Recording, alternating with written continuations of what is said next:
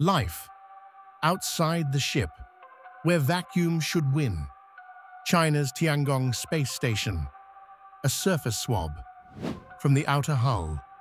Then, a strain, never seen before. A new bacterium. Nealia tiangongensis.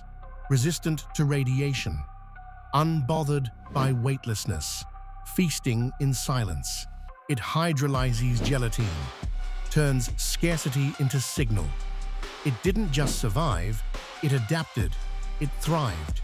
We didn't send it, we didn't arrive, it became. In silence, in orbit, in our blind spot. Life didn't knock, it stayed. Maybe it's not just surviving, maybe it's learning, preparing for longer missions than ours. We ask if space holds life. But life already answered, quietly, from outside, within.